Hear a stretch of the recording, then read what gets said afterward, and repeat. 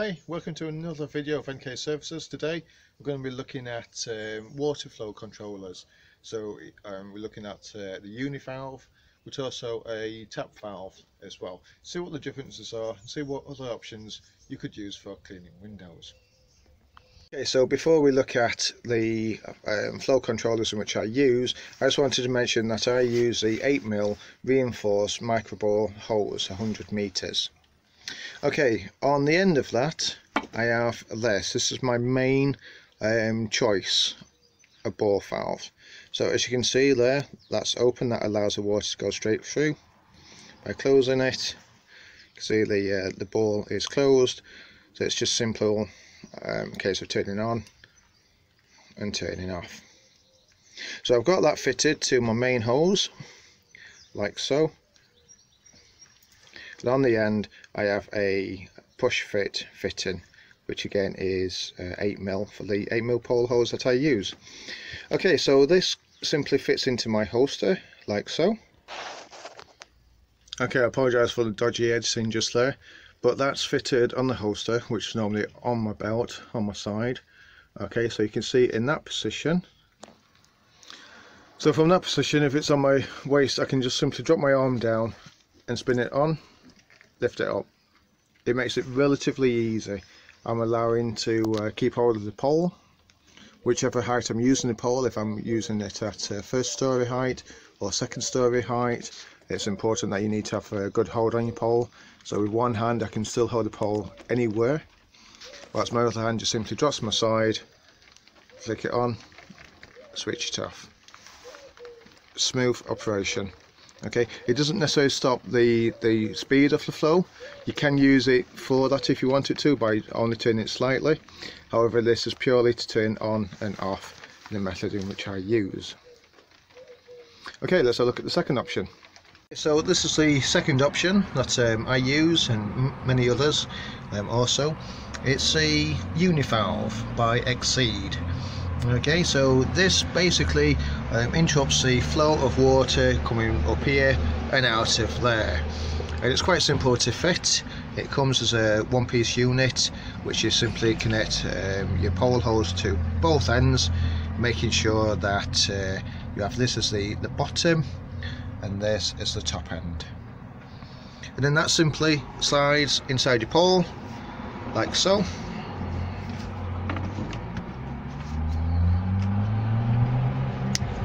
It is recommendable it is recommended to put an O-clip here just to stop this from pulling. The reason being, to activate the univalve you need to tug at the end of your pole on the pole hose to turn the water on and off. Okay, hopefully you can pick this up, but basically to turn it on, here's pulling.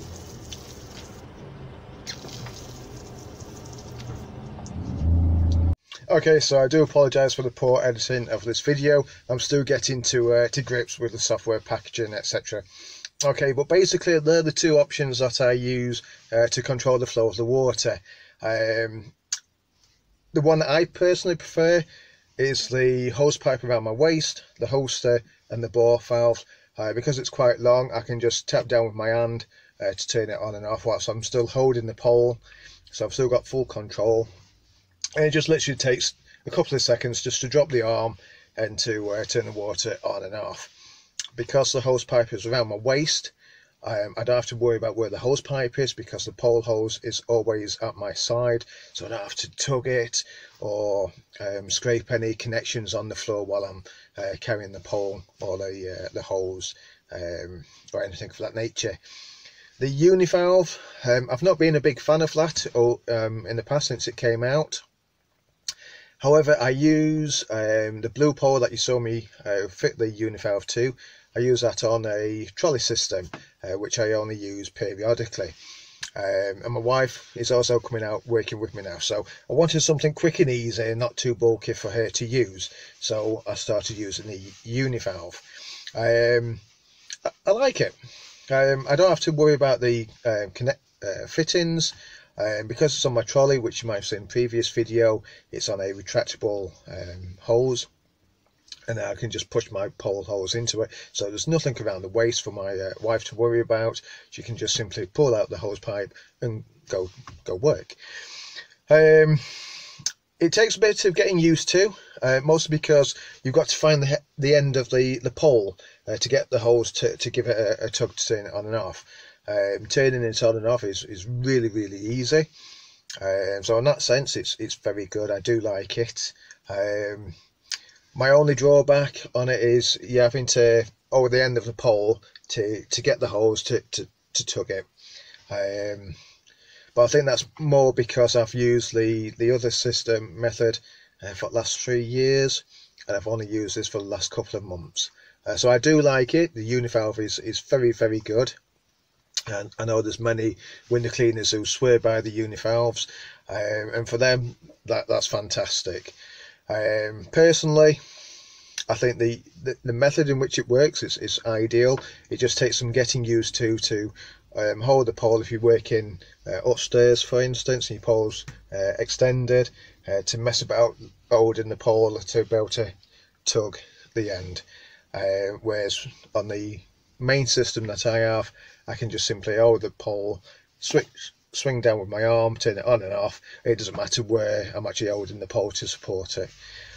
So that's swings and roundabouts for both.